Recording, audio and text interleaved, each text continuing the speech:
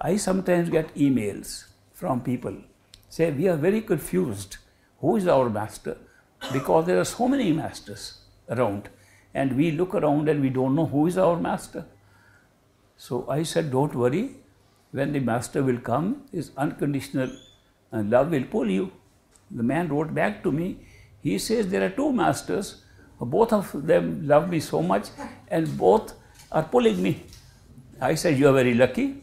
People don't find one, you have found two. So follow the one where your heart takes you. It is a pull on the heart. It's a pull in our own self. This is not a pull on the body. This is not a pull on our senses.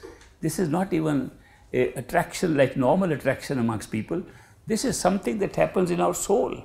Our inmost self feels that this is what I was waiting for.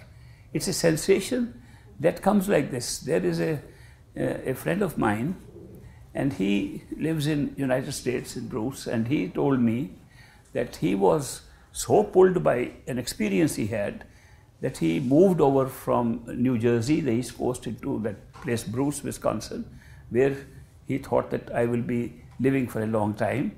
And so he said he'll be very close to me. He told me his brother and his brother's wife are coming, but they are not at all interested in the spiritual path. And I don't know if they would like to see you or not.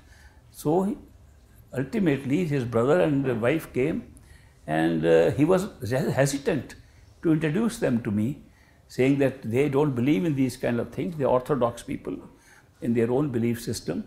But once they met me and they came to a talk of mine, they wanted an interview. Both husband and wife, when they met me, they said, what you are saying, we have been waiting since childhood. This is something that we have found from childhood, we were waiting. I said, you never told anybody. He says, no, how could we tell? We never met anybody who we could tell. This is not one single instance. I have seen so many people, when they find any master giving the instructions of the highest level, they say, this we have been waiting from childhood. As if this was a long-standing desire in their heart. The seeking was there all the time. But they could not say because they were being conditioned by outside things. They were being conditioned by whatever was available to them. They were conditioned by religion, conditioned by the belief systems of their parents and friends. So when they suddenly found this possibility that there is somebody responding to their soul, to their inner seeking, they get overwhelmed. And the love at that time automatically comes. It is not a development. Love cannot be developed. Attachments and attractions can be developed to some extent by process of thinking about it and talking about it. But love comes natural to us because it belongs to our soul and not to our mind, nor to our senses, nor to our body. The empowerment of the mind by the soul makes the mind work in a certain way according to what its limits are. The mind has certain limits, it cannot go beyond them. And the rest of the functions are left to the soul itself, which is our true identity, which is immortal, which was never born, which will never die, which is always connected with the truth, which is always connected to its origin. There is no separation at all between God and soul except awareness. That the awareness becomes individuated and think that we are individual and that the totality is called God. But there is no difference, we are always a part of that. When we reach our true home through the spiritual journey, which we call journey because we are only used to journeys, when we reach there, we discover we never left. That we were always there, but we were just unaware of where we were.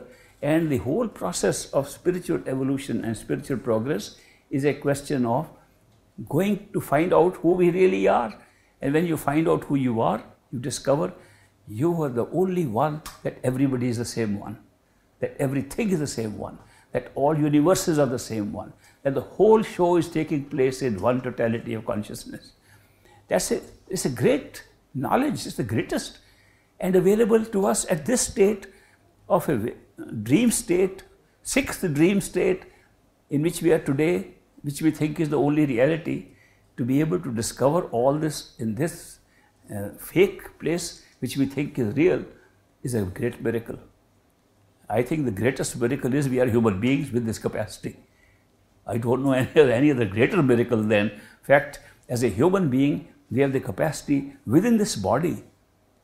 by just using things gifted to us like attention and power of concentration and imagination. These three elements given to us as functions, normal functions, which can be applied to discovering who we are, is the greatest miracle. And if we apply these, we can all go in there and find out.